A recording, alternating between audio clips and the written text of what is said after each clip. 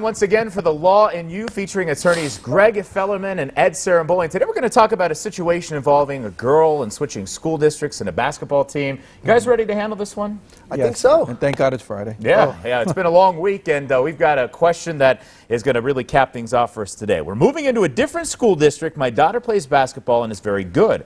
Her current school will not sign off on the transfer. Will she be able to play the rest of the year? This is from Jack in West Scranton. What can Jack and his daughter do here? Well, Jack, I'm sorry that you're going through this, first of all, because anytime a situation involving your kids, it's always very emotional. But if the school that she's transferring from is saying that this transfer is motivated in part by athletics and not academics or simply the family moving, they got to prove it. So if they won't sign off on the transfer, there has to be a hearing a hearing will have to be held in a very short period of time, because the PIAA wants kids to be able to participate in sports. So if they're not going to sign off on it, pick up the phone.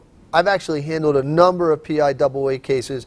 Pick up the phone, call me. I'll be more than happy to help you, work through this, because it's a difficult situation.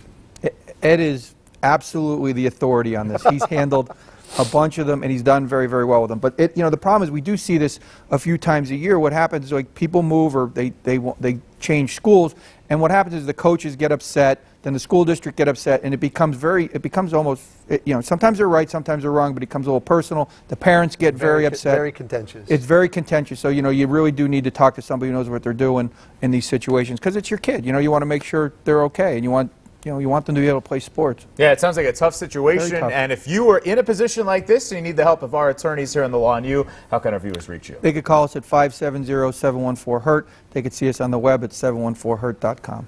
Or you can go to our Facebook page. He loves the web. He's all into the web.